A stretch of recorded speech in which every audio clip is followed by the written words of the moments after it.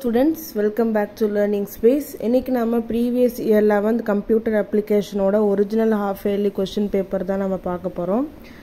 So உங்களுக்கு வந்துட்டு 15 onwards வந்துட்டு இருக்கு. So உங்களுக்கு மொத்தம் 18 chapters இருக்கு.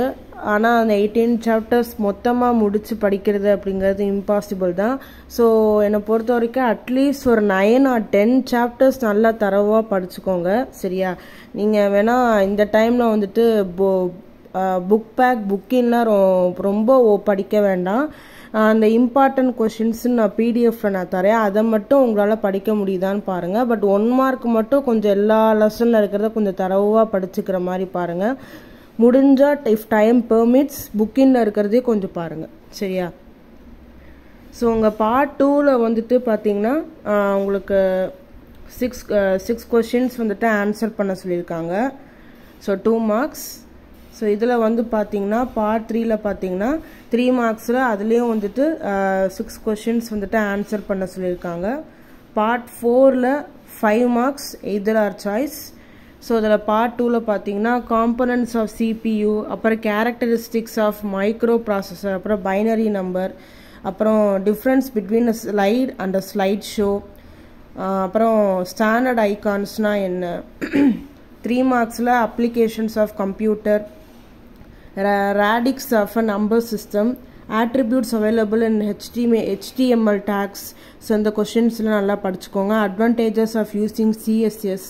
அப்புறம் பார்ட் 4ல பார்த்தீங்கன்னா வேரியஸ் ஜென்ரேஷன்ஸ் ஆஃப் கம்ப்யூட்டர்ஸ், அப்புறம் versions of Windows operating system, அப்புறம் சேஞ்சிங் தி காலம் with in a CALC, different types of network, அப்புறம் different types of cyber attacks, அதெல்லாம் நல்லா படிச்சுக்கோங்க. இந்த பிடிஎஃப்ல வித் ஆன்சர்ஸோட அந்த பிடிஎஃப்ல வந்துட்டு இருக்கு.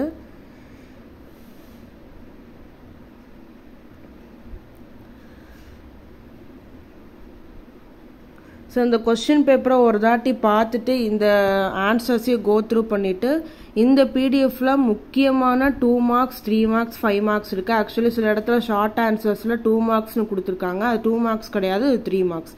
ஸோ மொத்த 18 சாப்டர்ஸ்க்கும் 2 மார்க்ஸ் 3 மார்க்ஸ் 5 மார்க்ஸ் இருக்குது இதில்.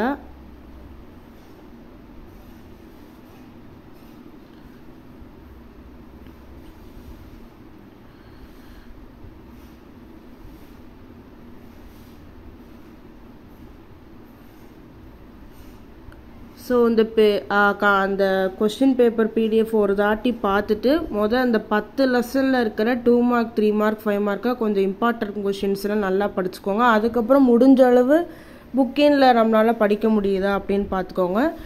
ஸோ இப்படி நீங்கள் படித்தாலே ஒரு 70க்கு கண்டிப்பாக ஒரு 63 or 64 வந்துட்டு கண்டிப்பாக வாங்கலாம். So okay students, that's it. Thank you.